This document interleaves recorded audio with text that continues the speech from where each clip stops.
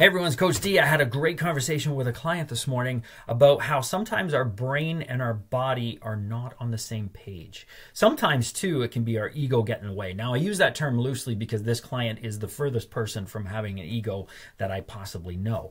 But currently though, she's not quite listening to her body as we discussed. And the reason I say that is because, first of all, we have to remember that we are our own science lab. We are our own experiments. We need to experiment with things. But at the same time, we need to do it in a non-judgmental way to figure out what works best for us. In this situation, this client has increased her walking a lot. She's going for a particular target, and she's going to hit it no matter what. She's doing amazing.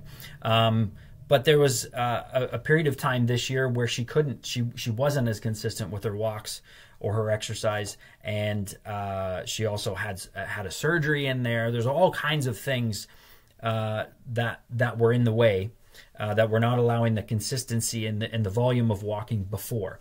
Now that it's there, when she does these long walks, she's getting a lot of foot pain, lower leg pain. So we've been dealing with that as well. And it does provide some temporary relief when she does these exercises that we are focusing on, but then it comes back.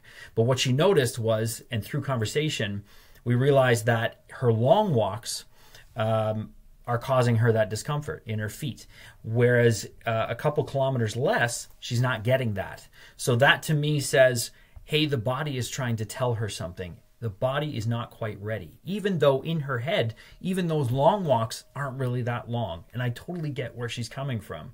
But at the same time, we can't ignore what the body is telling us.